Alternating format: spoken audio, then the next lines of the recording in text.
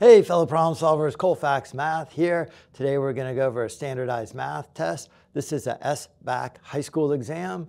It's a standardized math test that's very similar to just about any other type of standardized math test, whether you're entering a union, entering the military, police academy, they all have standardized math tests. The more you practice, the better you do at them.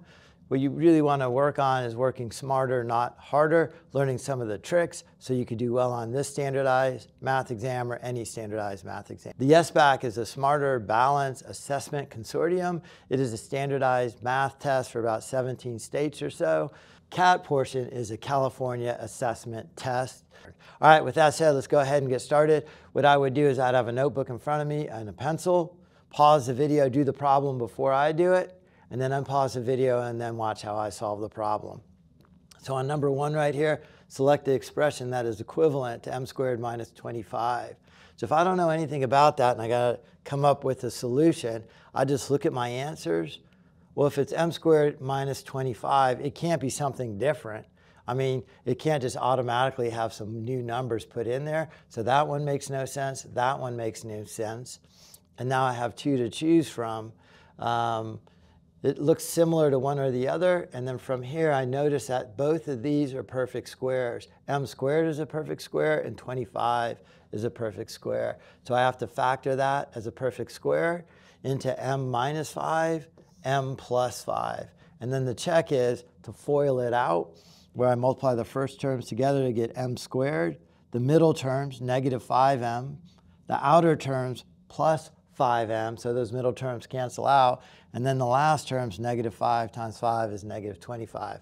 So answer C is the correct answer. Over to number 2 here, select an expression that is equivalent to this, the square root of 3/8. So if you think about it, and you don't remember those rules, you could say, well, what's the square root of 4 equal to? Well, you know that's equal to 2. And you could come up with that because 4 is 2 squared, and the square root of that is 2 right there.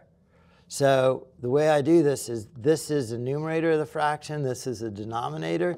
So this is equal to 2, 2 over 2, or 2 to the first, or 2. So square root of 4 is 2. So I'm going to use that kind of discovery to solve this problem here. I have 3 to the 8th, and this is a square root. So it is to the power of 8 over 2. I could reduce that fraction to 3/4. And there's my correct answer, answer C right there. All right, next problem, write the expression equivalent to this. The rule here is if the bases are the same, so the bases are x, and the exponents are different or the same, you subtract them. So this is equal to x m minus n. So that's the rule right here. The bases are the same, so I have b, 11 minus 4 is 7, so this is equal to b to the 7th. Which inequality represents all possible solutions? As I look at that problem, I know there's a little bit of a trick to it.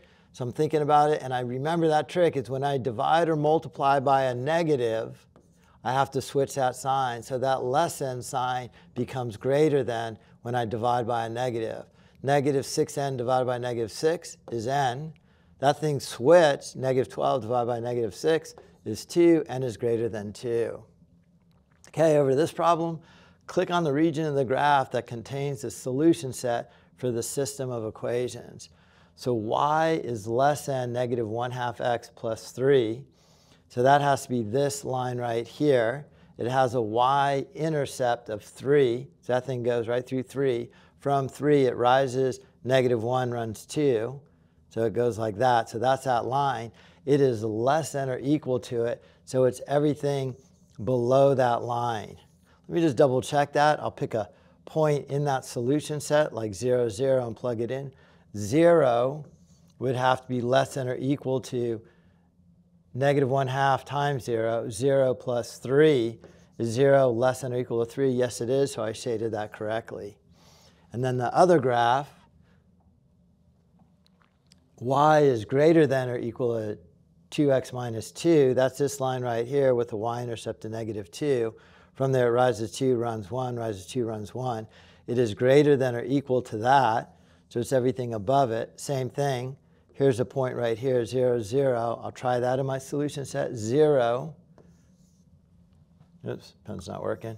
0 is greater than or equal to 0 times 2. 0 minus 2 is 0 greater than or equal to -2.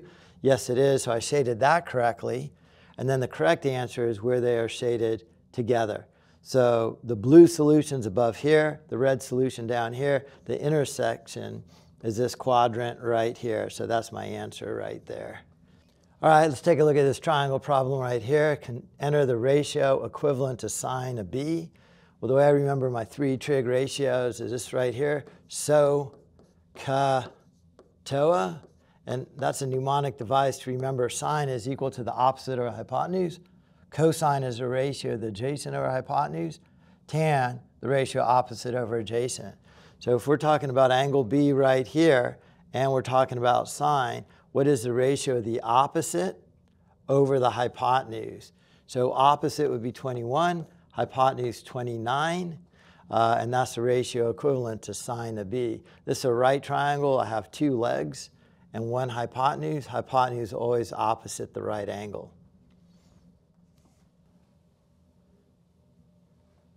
All right, here's a bit of a reasoning problem here. When a transversal intersects a pair of parallel lines, it creates 2 pairs of alternate exterior angles. So what I'm saying is I got parallel lines, usually denoted with like double arrows, transversal cutting it. Alternate means opposite, exterior is on the outside of the parallel line. So I got these alternate exterior angles here, and I know they're congruent. Ricky claims the angles within each pair are congruent to each other, but not congruent to either angle in the other pair. So we're saying these are congruent to each other, but not congruent to this pair right here. It's really like a word problem, more English decoding than math. Draw a transversal through the point that supports Ricky's claim, or select none. Well, this case right here is true. These 2 are congruent, but I could see this one's bigger than that one. So these 2 are not congruent. So one solution through that point would be that way. So that's part A. Part B, draw a transversal through the point that refutes means opposes, Ricky's claim, or select none. Well, what I want is I want to say that these 2 are congruent and these 2 are congruent. And the only way that's going to happen is a perpendicular line. So I draw my transversal perpendicular. This would be right. This would be right. They would be congruent. This linear pair would also be right, because they add up to 180, and they would be congruent. So this is a case for part A that shows he's right, and this is disproving his claim. Okay, let's take a look at this problem. A train travels 250 miles, that's a distance, at a constant speed, x. That's miles per hour, so that's a rate. Enter an equation that can be used to find the speed of the train if the time to travel 250 miles in 5 hours.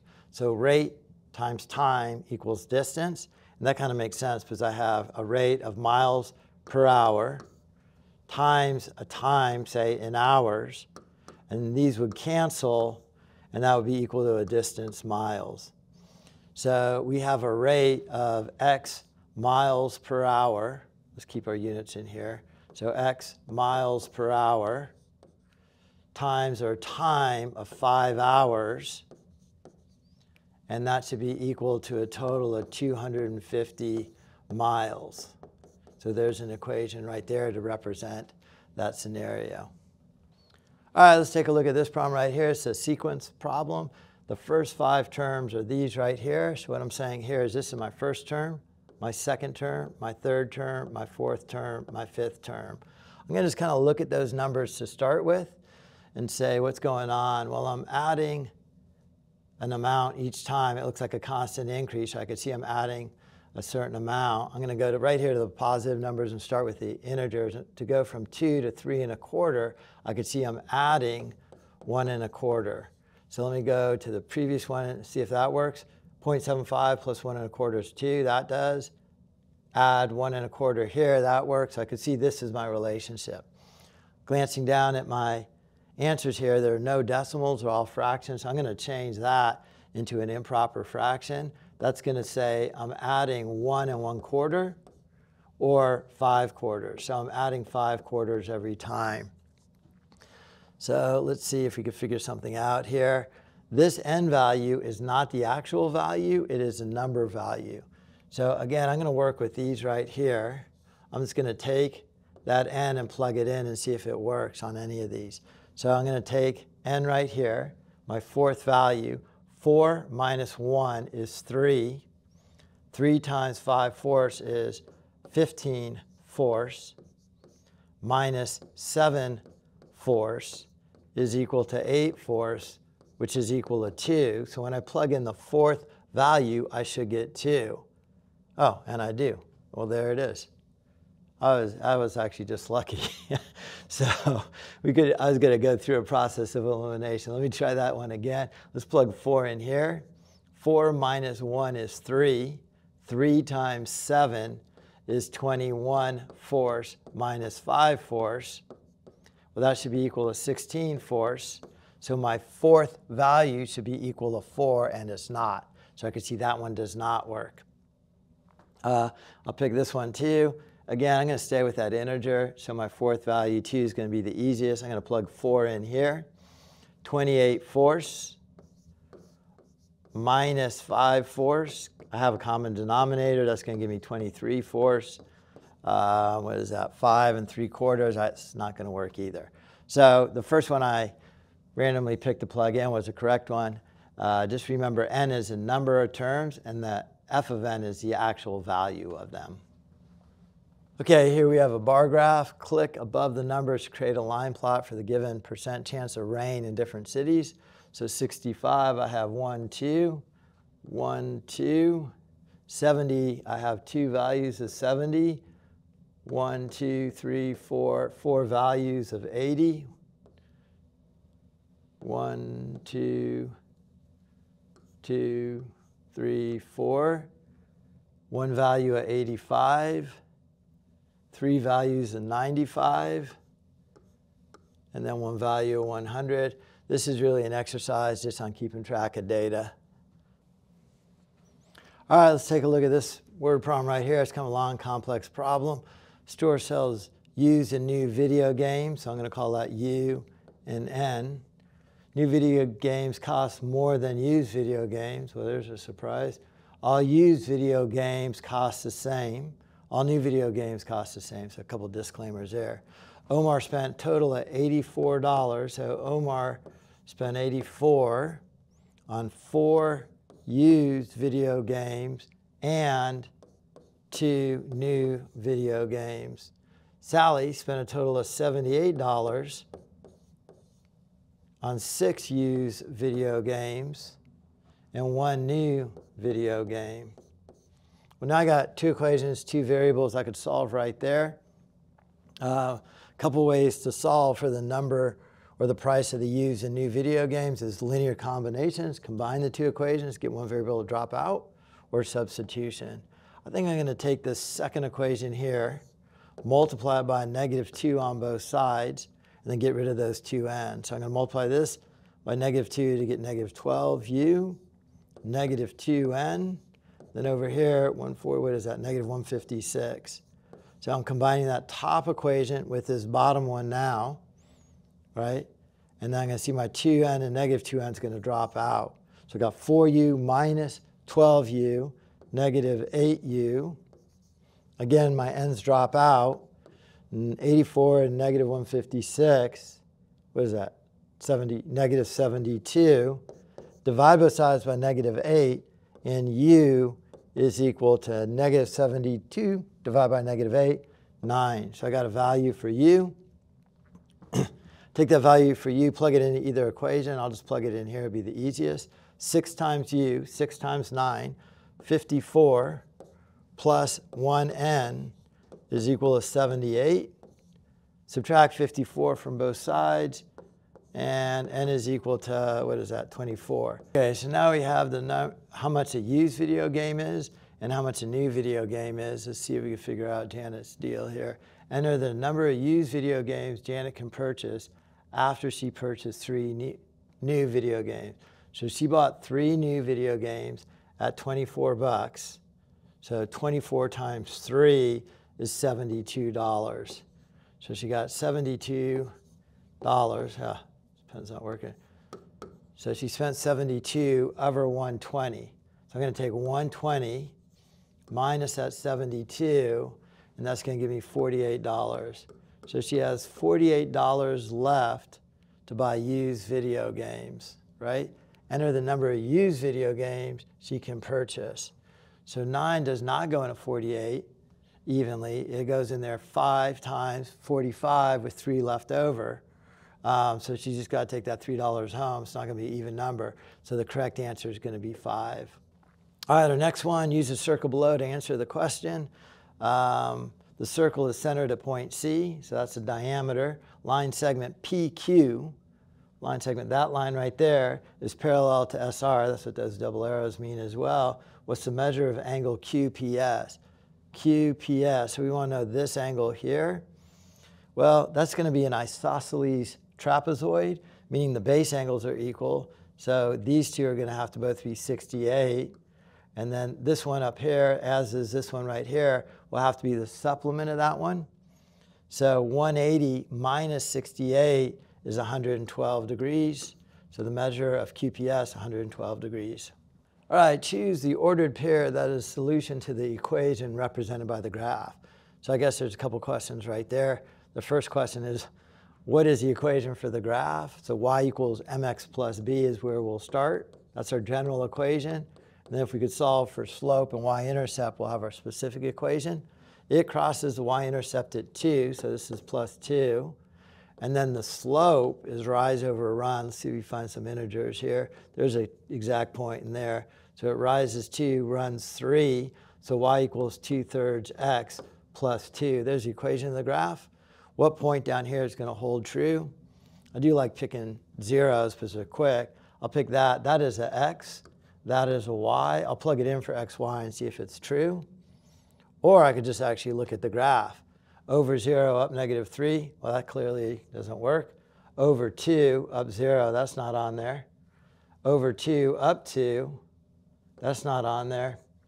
Over -3, up 0. That looks like it. I'm just going to verify by picking that point and plug it in. When x is -3 and y is 0, this should hold true. So 2/3 times -3 plus 2 should equal 0.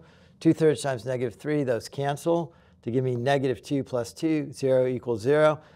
If I were to take this value right here and square it, right, so if I take this whole thing and square it, it would be square root of 3 squared is 3, square root of 2 squared is 2. That is a rational number, so that would be the answer here. I'd drag this one over here. What squared would stay irrational? Well, pi, or square root of pi, pi is irrational, so you could just drag that one over there, and that would stay irrational. All right, we have another rate problem. The formula for rate, which water is flowing rate, is equal to volume over time. R is rate, V is volume in gallons. So this is going to be gallons. And time is second. So our flow rate is gallons per second. Select the appropriate measurement unit for the rate. Well, it's volume over time, so gallons over second. Answer B right there. All right, here's a little bit of algebra right here. Emily's solving this equation. Her steps are shown. Click on the first step in which she made an error. So before I even start, I'm looking over here, and I know the first thing I'm going to do is distribute. So let's see if Emily did that. Takes that 2 and distributes it through the quantity to get 2x plus 18 is equal to 4x plus 28 plus 2. That's correct.